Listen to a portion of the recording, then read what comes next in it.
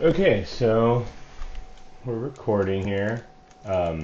So for this video, I'm going to be going over Boxcar, this small, lightweight piece of software I created to assist in boxing multiple characters in the game of EverQuest.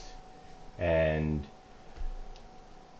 this doesn't involve hijacking the game's process, reading data from the game, writing data from the game. Doesn't do any of that. It just is a lightweight tool to assist in alt tabbing and key presses. And it really works with the in-game macro system and how you set up your characters. So for this example, we got Mercy here. She's the cleric. Stabby over here, the rogue, and then we got Meat. He's the warrior. I'm going to go ahead and launch Boxcar.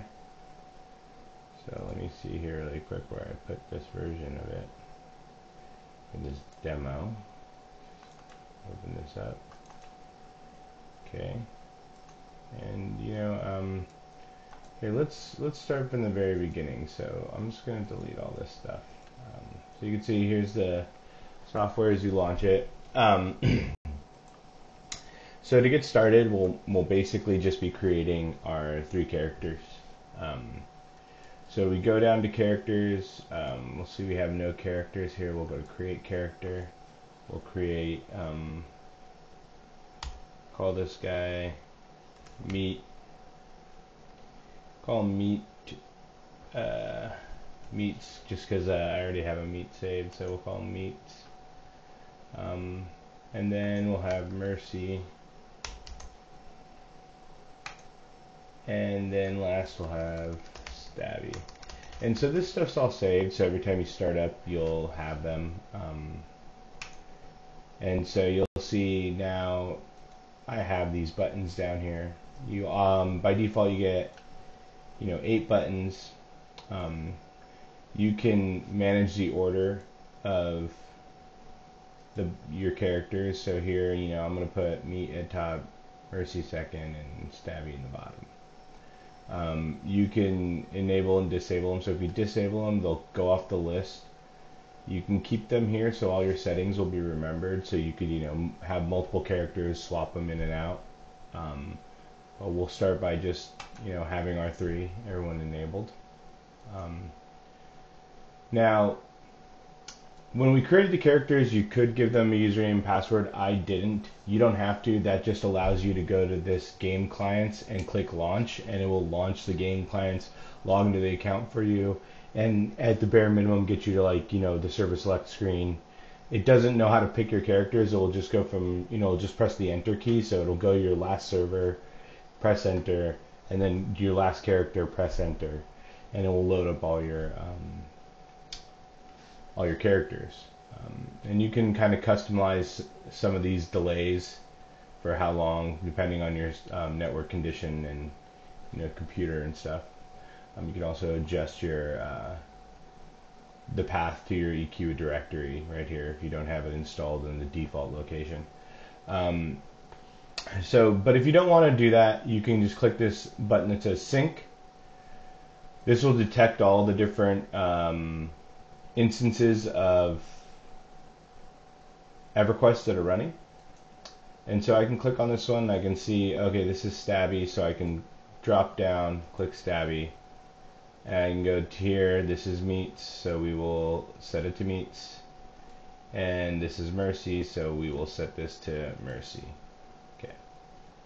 And now we have our characters set up and our game client set up, so I'm going to hide those menus. Now we have the crux of what it all is. So this is basically the system. You can usually set it right here in the middle, and I can click on Meats and I will be on Meats now. I can click Stabby, I can be on Stabby.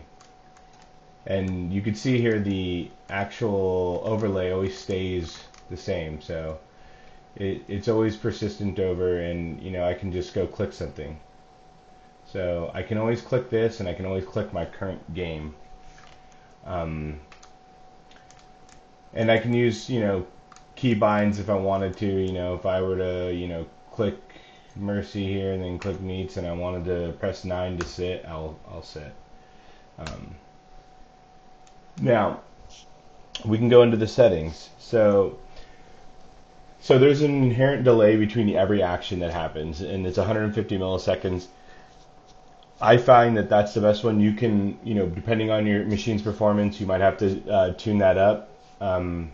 But essentially that makes it so that there's, from switching the character, so alt-tabbing to it, and then hitting a keystroke, there needs to be some amount of delay. And so that's just built into every action. Now we can go customize,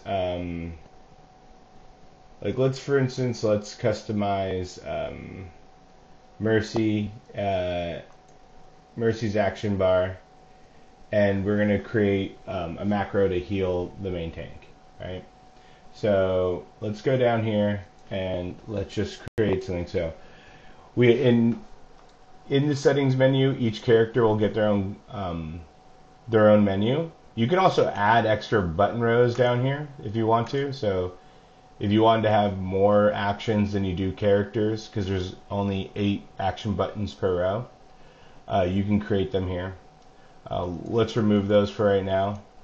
We're going to go for Mercy, and in here you'll have the button action, which we'll go over later. First we're going to talk about styling button. So button 1, you can see here in the current title is 1. We're going to change it to heal tank. And I don't like that color, so up here you're going to go to the main color picker. You're going to set the color to be, say for instance you want it to be some sort of healing blue like this, and you set it. You can set the background color, and then and say for instance for right now we don't need these buttons. We could do something. Maybe we're also going to have an auto attack, and auto attack will make, you gotta press enter.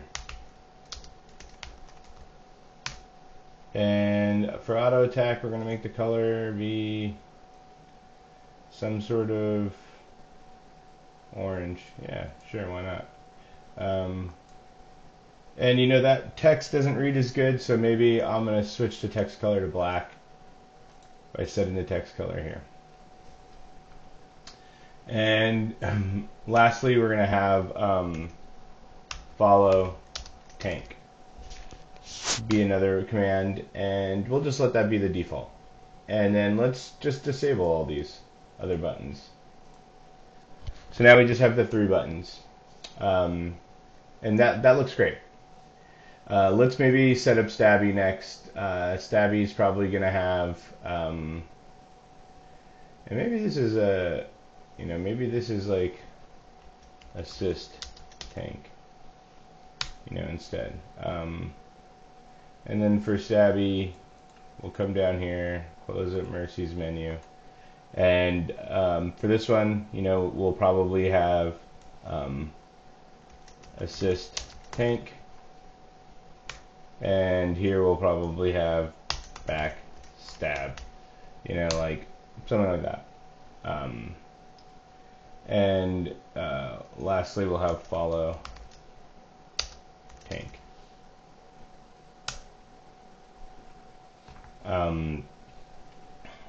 And then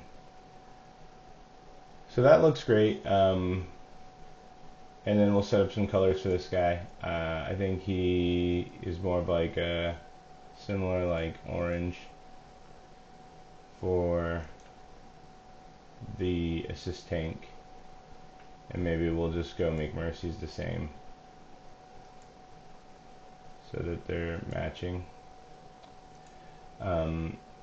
So we did that, and then set this background color to black, set the text to black. Okay, so it looks great. And the backstab, we could have it be some sort of red.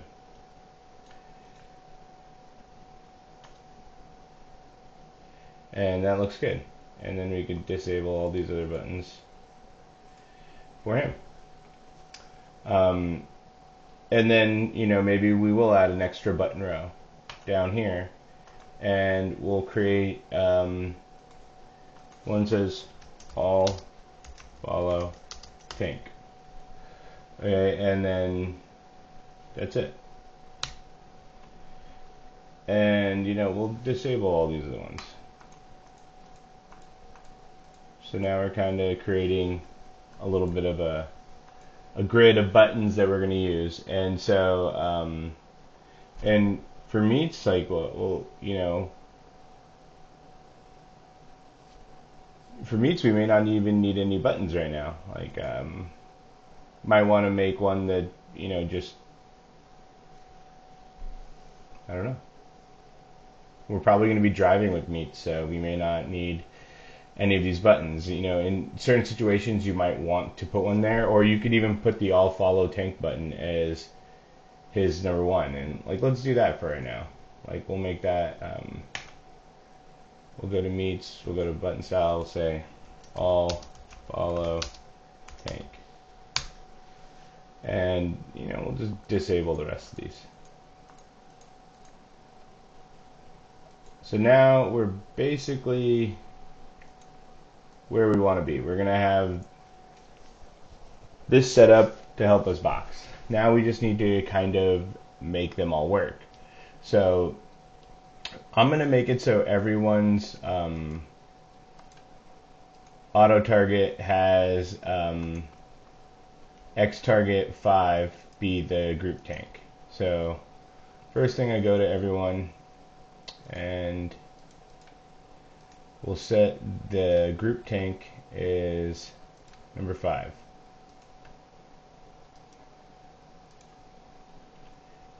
And then we'll also set the group tank's target to number 1. And we'll do that for,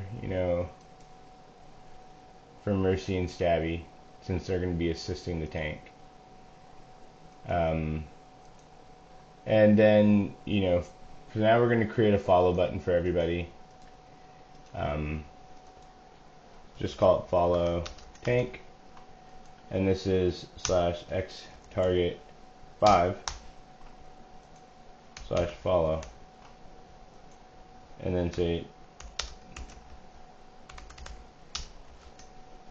so we'll do something like that.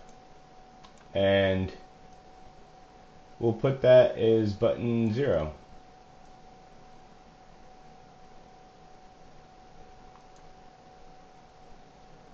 And we'll do the same thing for Mercy and for Stabby. So we're just going to call it follow tank /xtar 5 /follow.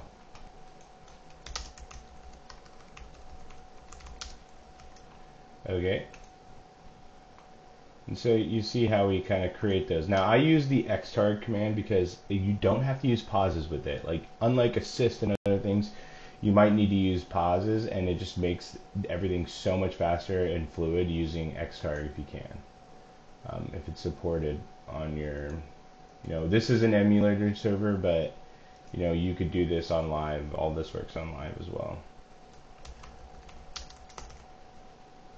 So here we go. We got, so we're going to do xtar 5, and then, /follow, and then tell the group, what we're doing. Okay. Now, so now let's kind of look at these settings again. So that means here on Mercy, we have, now we can go into button actions. So if I say I want to do character, and this is for her button 3, character dot Mercy, and then I want to key, and then you want to press 0, and then you want to switch back to the character that was active, most likely. So we'll just go back to active, and then we'll press enter. So here you use the character dot syntax to go to a specific screen, key dot the keystroke that you want to use, and then character dot active goes back to the one that was green, the character that had the green icon whenever the key was pressed. Now you can also use like alt key, which will do an alt keystroke or a control keystroke or a shift keystroke. You can also introduce like other delays if you want to. I don't know why you would, but you know, if you were doing some sort of complicated chained one where you want to pause for a second before pressing the keystroke, for instance, to like time like 2 casts so that you know you can get double invis or something like that. So we have that one. We also, you know, we'll move on to the we'll do one for Stabby as well. And I think for Stabby we had that set to let's make that minimize that. Stabby's follow was also command 3, so character dot stabby, and then we're key dot 0, and then character dot active. Okay, so now those two buttons are set up. Now we can look at Meets. So Meets has one that's a little more complicated. We're going to look at his, and so he has one button, and so it's going to be character. So first it's going to be character. Let's just do Meets to be first, and we'll do key dot 0, and then we'll do character dot mercy, and then do a key dot 0, and then we'll do character dot stabby, and then do a key dot 0, and then we'll do character dot active. So we're basically going to go to Meets first, press key 0, go to Mercy second, press key 0, go to Stabby third, press key 0, and then switch back to whoever called it. And that one's basically done. And then now we'll set up the, we can test this really quick, so let's try that first. First thing we're going to do is we're just going to create a group. So I'll have Meets be the leader here. And I'm just going to manually do this. Like, you could even create macros to start your groups and join groups and stuff, but we're going to just try going with this one first. So, for instance, if I go to Meets here and I say I'll follow. So, let's see, Mercy didn't follow me. Let's see what happened there. Let's go check her macro.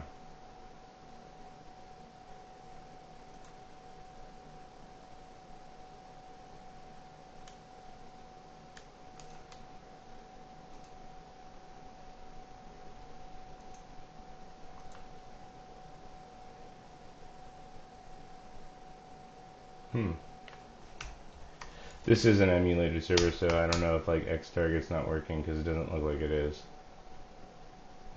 X target 5.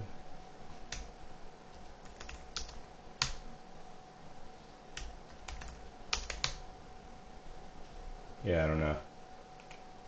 I guess X target commands don't work on this server. So simply enough, we'll just call this /target meet. Because, you know, I didn't really want to demo this on live just in case they try to like ban my accounts or something.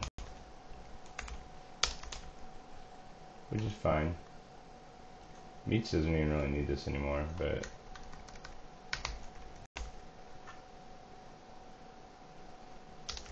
just to demonstrate, we'll try it again. So here we are. And now they should all be following me. Let's make sure. Yeah, see? So essentially you can kind of see like that's sort of the speed you get. And everyone formed a keystroke. So now, let's not even worry about this X target thing because clearly it's not working. So we're going to do it without that stuff. So let's set up the heal one. So for Mercy, we're going to have this be, you know, heal tank, and it's going to be, you know, slash target meet. Now the benefit of doing this on like live or like the extended target works is that you can use the extended target so that you can switch up your gameplay. Like you could have someone else be the tank and your characters will just work the way you expected them to. Like they'll follow the tank, they'll, you know, you could heal the tank, you could do all those things while playing your DPS or something. So we'll target me, and then you know, we'll probably have to put a pause in here. So let's pause 10, and then cast. Let's see what spells we have here. We have 1. Okay, so we cast 1, and then say, you know, maybe here we'll say healing, and something like that. Okay, so now we have heal tank, and we'll just toss that in 2. And so now we can go back and say, okay, we have button actions in button slot 1. It's, you know, character dot mercy dot key dot 2, and then character dot active. And then we can just press enter and it'll save that. And then we can kind of look, okay, now we have to create like 2 assist ones. Let's just try that real quick. We're going to create a macro here in the game. The macro is going to be called assist tank, and we'll make it like a cool orange, and we'll call it, so it's like slash assist meet slash pause. I don't even need to do that, I can just say G.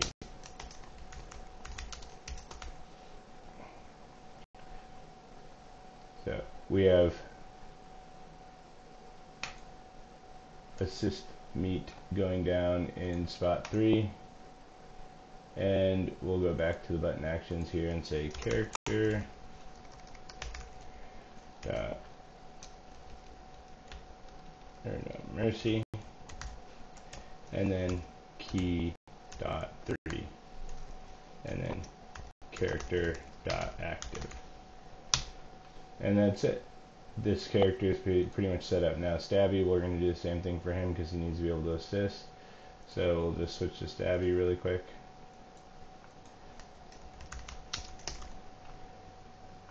And then, you know, this is, you know, slash assist meet. And you can be assisting.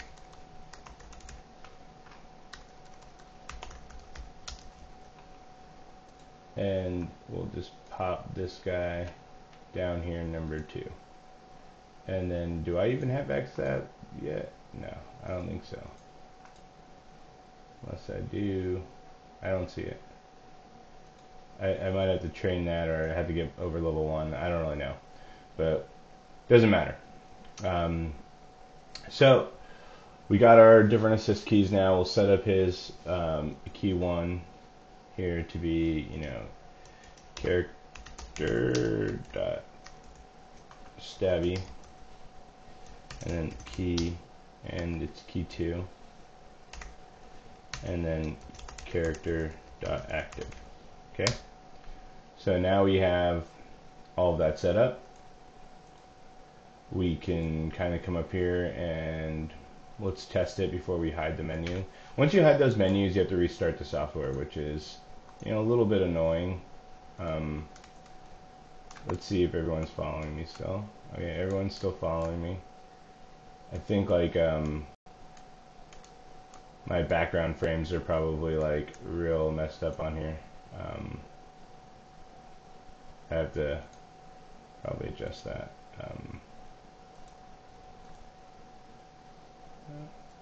Or follows just messed up. I don't know. this emulated server is you know, maybe not the best. So let's see where everyone's at.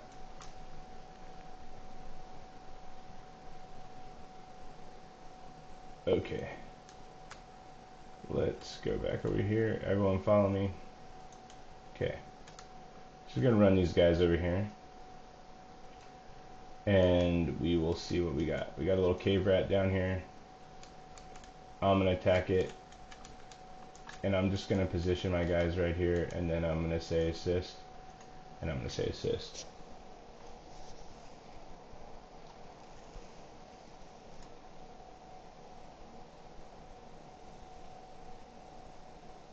Huh.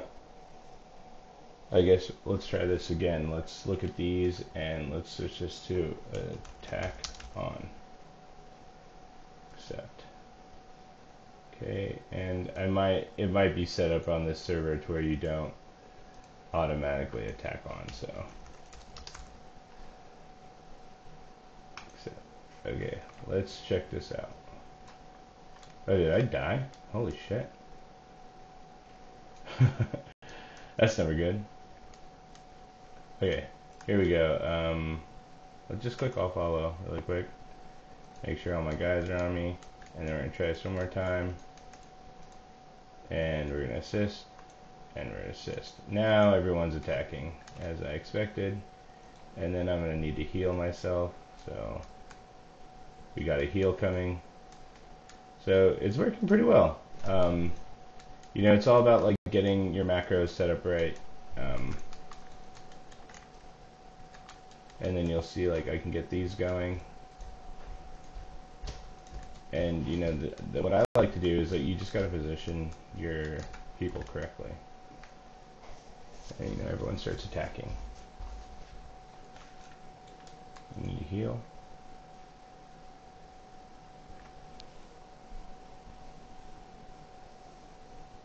Maybe one more.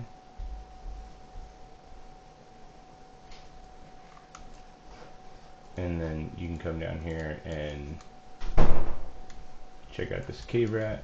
And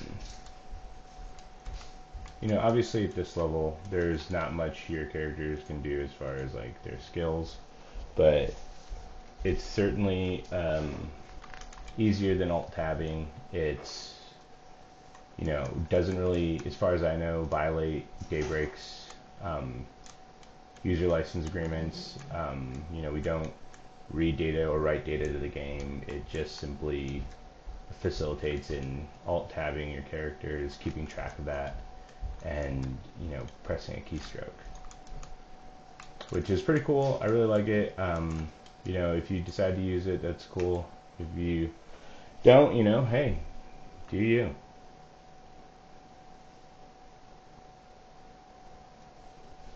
Alright, well, nice chatting. Have a good one.